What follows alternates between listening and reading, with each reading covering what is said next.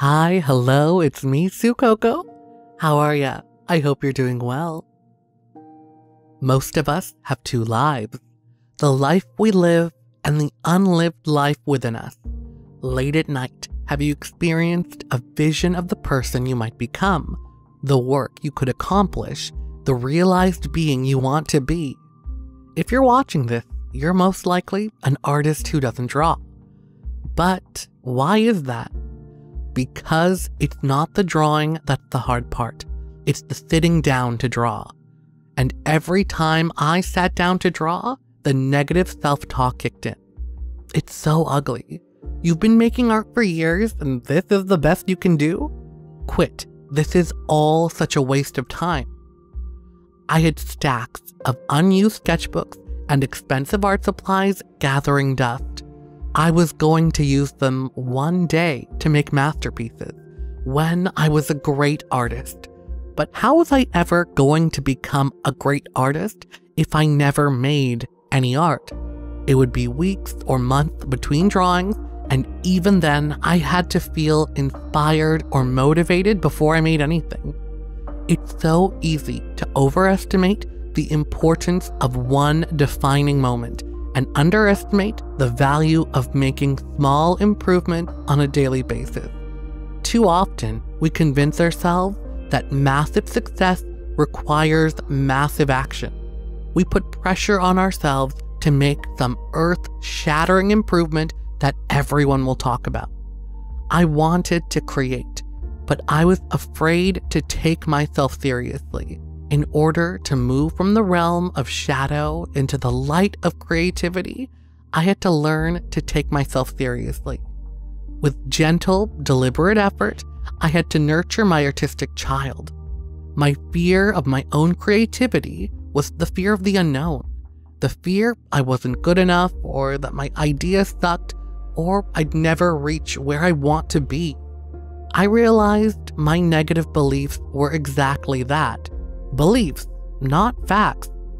The world was never flat, although everyone believed it was.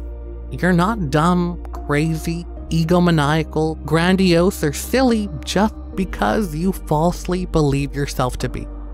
What you are is scared. Fear can never be overcome. There is no such thing as a fearless warrior or a dread-free artist. What Henry Ford does after puking into the toilet in his dressing room is to clean up and march out on stage. He's still terrified, but he forces himself forward in spite of his terror. He knows once he gets out into the action, his fear will recede and he will be okay. I had to take a new approach to my art. Rather than focusing on making a masterpiece, I started focusing on the process, allowing myself to make mistakes. And with every mistake, I learned more about the art I was making and myself. Every time the negative voice showed up, I answered it with kind words about myself and my creative journey. If it said, "You're not good enough," I would respond, "I'm learning." It's all about progress over perfection, and that quickly shut up that know-nothing idiot voice. I implore you to try the same. Protect your artistic child and focus on the joy of creating over perfection. You'll see the difference in your art. I'm so much bolder, and I take way more risks now.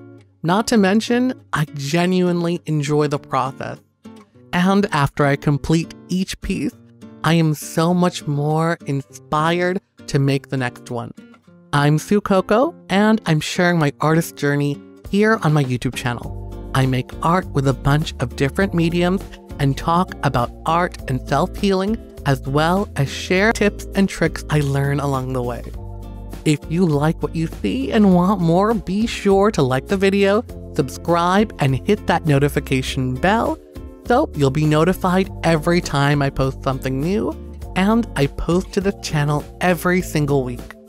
I hope you have a great day, and remember, progress, not perfection. Until next time, bye!